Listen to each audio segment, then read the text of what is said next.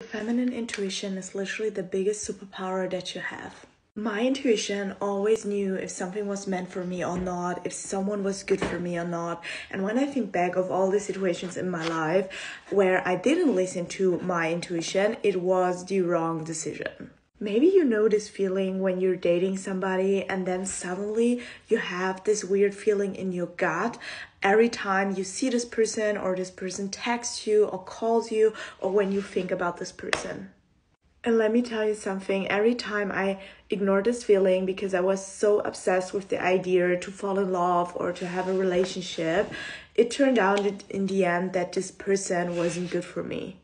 And either it failed in the talking stage, in the dating phase, or in the relationship phase. So start prioritizing your intuition and start to connect with it. And it doesn't matter if it's for business, for dating, for relationships, for friendships. It really doesn't matter because your intuition is a superpower and it can lead you into the right direction that's meant for you.